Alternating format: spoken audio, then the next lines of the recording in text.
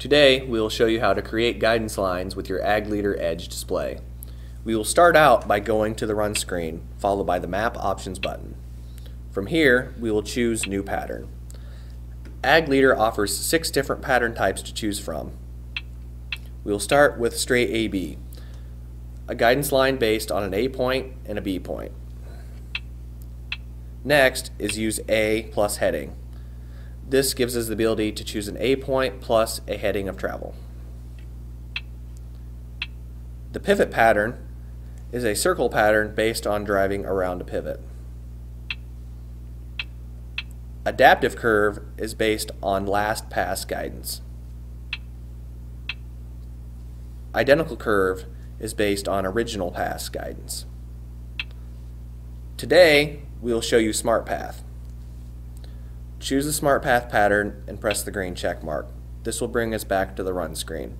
From here, I will turn coverage logging on and begin driving.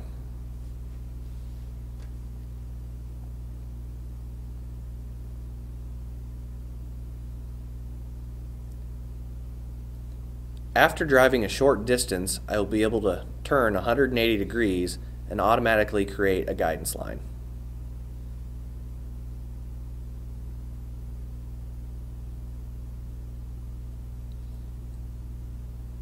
This guidance line is usable for manual guidance or with automatic steering.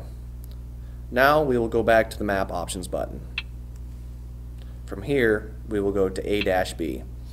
This will bring us to the A-B Manager. SmartPath gives us the ability to create A-B patterns within SmartPath. We will go ahead and press New. This will bring up the A button on the screen.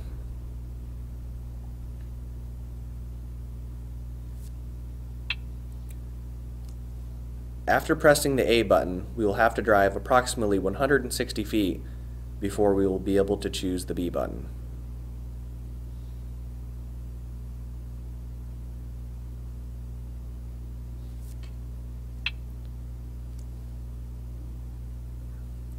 Once B is selected, the AB line will be created. This AB line will be able to be saved within SmartPath. Now I'll show you some of the SmartPath options. The top button on the screen, on the left-hand side, is used to toggle between SmartPath lines and AB lines. The middle button on the left-hand side of the screen is the Cycle Patterns button. This gives you the ability to cycle between active patterns on the screen. Now we will go back to the Map Options button, followed by Options and Smart. This brings us to our SmartPath Options screen.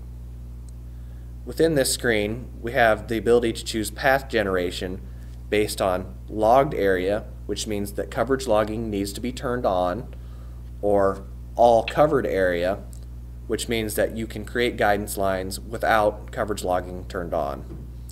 Lastly, we will talk about heading threshold.